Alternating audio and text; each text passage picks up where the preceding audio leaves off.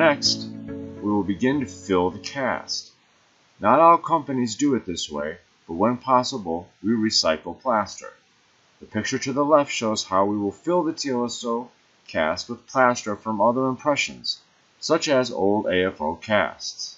The picture to the right shows a top-down view of how we added our water pipe, and the TLSO is nearly filled with recycled plaster. After this portion, we would add liquid plaster into the picture on the right, and it would begin to bring the whole TLSO cast into one piece, as we will show you later in the video.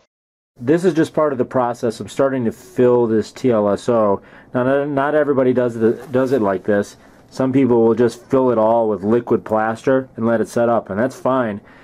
But the way we like to do things is reuse whatever we have. So just for an example, over here we have a whole bunch more plaster that we'll incorporate whenever we can into a TLSO mold.